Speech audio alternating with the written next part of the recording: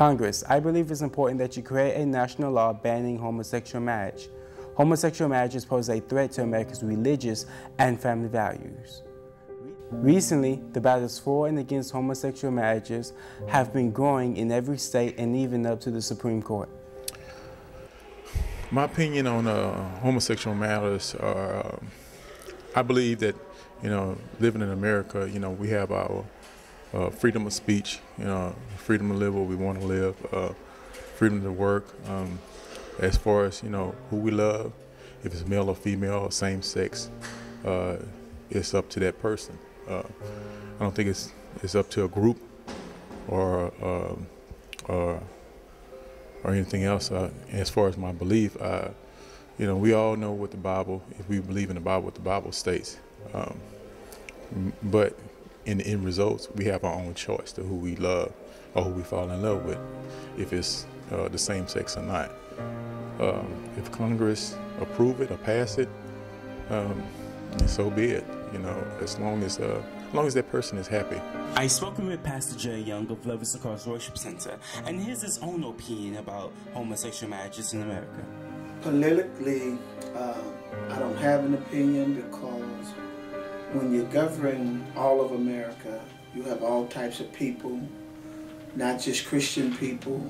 And I think the problem with the political side of it is that everybody in America is not a Christian, okay? So I preface my remarks with that, because if you're not a Christian, if you don't believe in God, then the principles in this Bible means nothing to you. So on the political side of it, you have an America that is not just, we are not a Christian nation. So politics has to govern all of America. It has to govern the Christian, it has to govern the Muslim, it has to govern the Buddhist, it has to govern all of America. Recently, the battles for and against homosexual marriages have been growing in every state and even up to the Supreme Court. The Supreme Court recently left for dead California's same-sex marriage ban, Proposition 8. But the question of gay and lesbian couple constitutional rights to marry remains very much alive. The Supreme Court came down with two rulings. Something extraordinary happened in California in 2005. Our legislature, both houses, the Senate and the Assembly, passed the marriage equality bill. Only Massachusetts had marriage equality up to that time, and that came through the judicial route. So this was a historic event. All that was needed for that bill to become the law of the state was the governor's signature. The governor at that time was a famous actor, Arnold Schwarzenegger, and we thought surely he would sign the bill, because when he campaigned, he said, "I come from Hollywood. I've worked with gays and lesbians. Some of my best friends are gays and lesbians." So we expected him to sign the bill. When he vetoed it, playing to his right-wing Republican constituency, I was outraged. And that's when I came out and to make my voice authentic, to comment on that bill. But shortly thereafter, the Supreme Court of the state of California came down with a ruling that marriage equality is constitutional. And that's when Brad and I got married.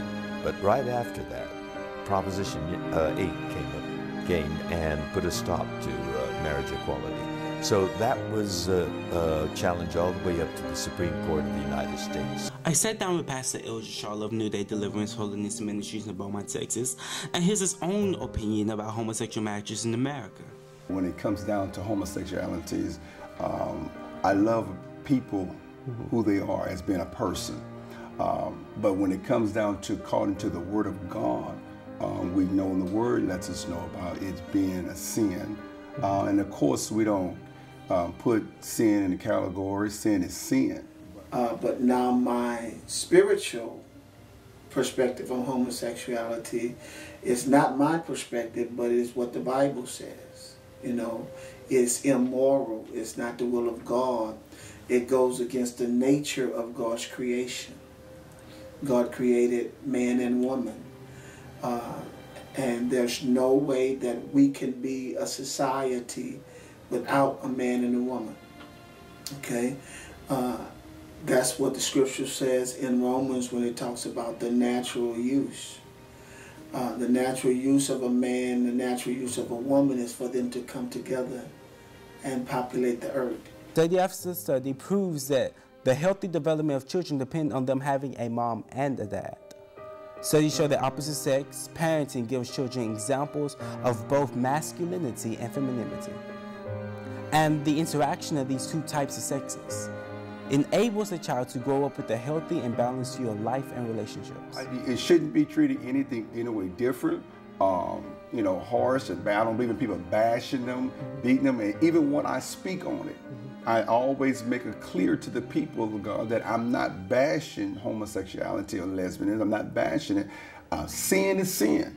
Sin is sin. And that's what we have to understand, that it's not just homosexuals that we say is going to hell if they don't repent of their sins. You got liars, you got backbiters, you got gamblers, you got different ones that, according to the word of God, adulterers, fornicators, and stuff like that, that's doing things that's contrary to the word of God, that will go to hell if they don't repent. That we always want to make that clear, because a person can be in those sins and do those different things, but can repent and can go and be with God. So that's the most important thing here, is that if a person repent of their sins. So we can't really look at them, and I think that we can, like I said, cast them aside and make them feel like that they're not a person. They are somebody. They are a person. They are human beings. I think the effect would be catastrophic for the family, because no matter how you look at it, kids do what they see. Back in a person's life, most of them there, if you deal with them and talk with them about it, and you go back in their life, you can find out where it happened at, where did this come about in their life. Some have been molested, some have different things that happen to them, some have parents in there. When I pledge allegiance to the flag, I pledge allegiance to one nation, under God, indivisible, with liberty and justice for all. Indivisible. We have divided the country into 1/3 and 2/3. We are working hard to make it one nation, under God, indivisible. Congress helped keep traditional families together by banning same-sex marriage. I'm Edwards, reporting for CSPAN.